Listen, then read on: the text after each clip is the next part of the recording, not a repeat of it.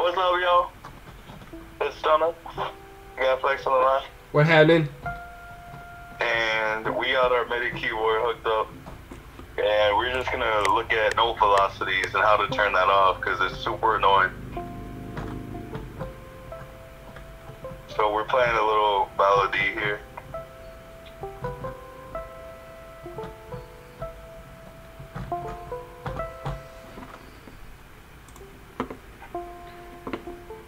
Yeah, so let's open up that piano roll. And if you look, observe on the very bottom, you see all these velocities. So it's picking up how hard and how quickly you're hitting those notes. So the light ones are real quiet, ones that have high velocities, they're hit hard and they're louder. But that's actually real annoying when you're actually trying to make music.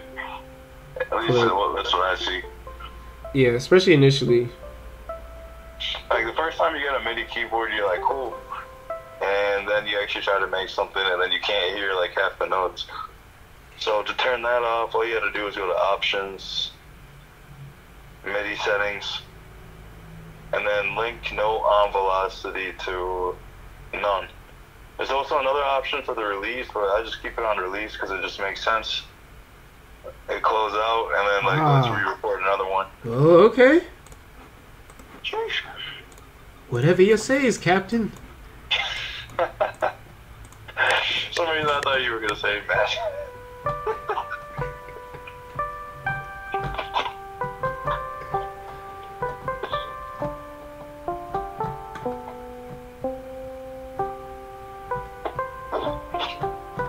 No, I couldn't even get a melody out of that one. Yeah, but let's look at the roll. That's what this video is all about. Yeah, that velocity, that flat line. Whoop. And then you can just edit it from there. So just take the mouse and just change how loud you want the notes to be. Yep.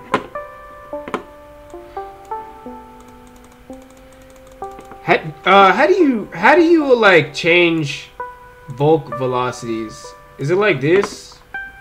Oh, hit the control key. Hold the control and then hit the down arrow, like when you highlighted them.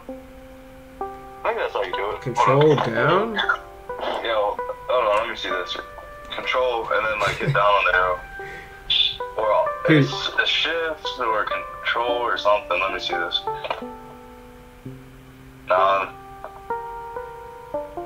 There's a way of doing it where you can bulk bring these down. I think you just you select them and then let me see. I think you select them and then you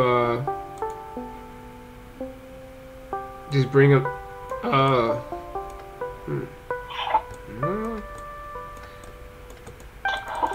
Dang.